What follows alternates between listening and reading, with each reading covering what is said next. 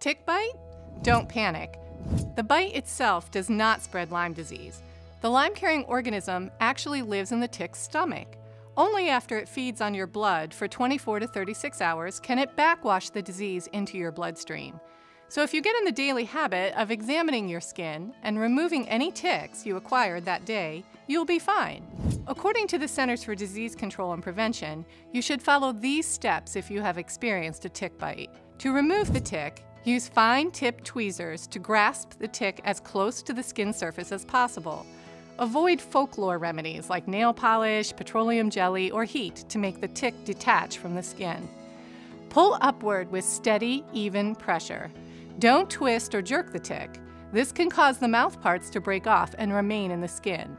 If this happens, remove the mouthparts with clean tweezers. If you are unable to remove the mouthparts easily, leave them alone and let the skin heal like you would for a tiny splitter. There's no difference.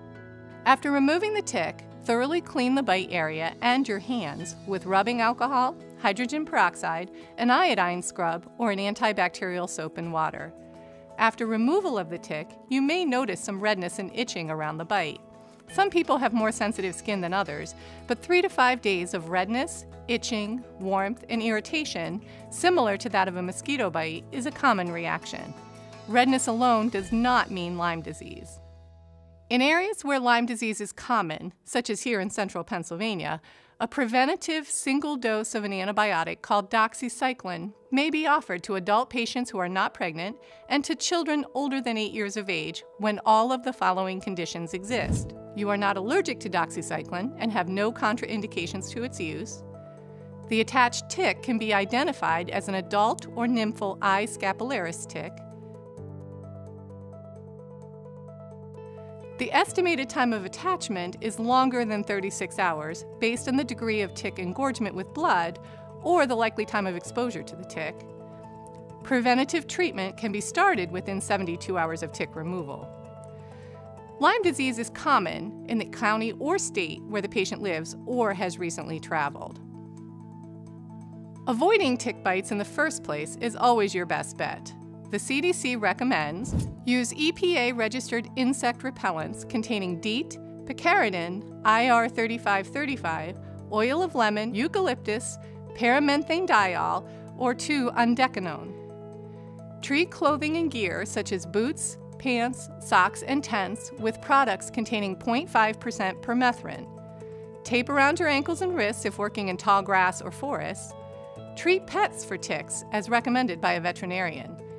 Check for ticks daily, especially under the arms, in and around the ears, inside the belly button, behind the knees, between the legs, around the waist, and on the hairline and scalp. Shower soon after being outdoors. Landscaping techniques such as mowing the lawn frequently, stacking wood neatly in dry areas, and clearing tall grasses and brush can help reduce tick populations in the yard. Don't kill tick-eating wildlife like possums, and encourage songbirds with feeders. Even wild turkeys and chickens eat ticks. In summary, if you've been bitten by a tick, remove it and clean the area as soon as possible. If you believe the tick has been attached to you for longer than 36 hours, or it has been attached for an unknown length of time, then it's appropriate to contact your primary care doctor for treatment in the form of a one-time dose of antibiotics to prevent Lyme disease. People who experience a tick bite should be alert for symptoms suggestive of tick-borne illness, such as a fever, rash, joint swelling, or swollen lymph nodes, which often present 1 to 2 weeks after the bite. If these or any other concerning symptoms develop, then contact your doctor for treatment and testing.